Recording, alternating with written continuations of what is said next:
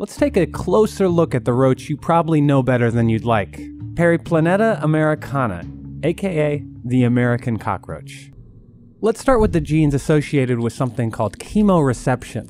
That's how roaches smell and taste their environment. Turns out they're actually way better at sniffing out and eating food than most other insects. The American roach has 154 olfactory receptors for smell and 544 gustatory receptors for taste, more than any other insect on the planet. As a result, these cockroaches are not picky eaters. Sure, they like cheese, meat, and sugar like the rest of us, but they'll also go for things like cardboard, book bindings, human toenails, rotting meat, blood, excrement, and even each other. That's right. These roaches have been known to eat other dead or crippled cockroaches, all in the name of survival.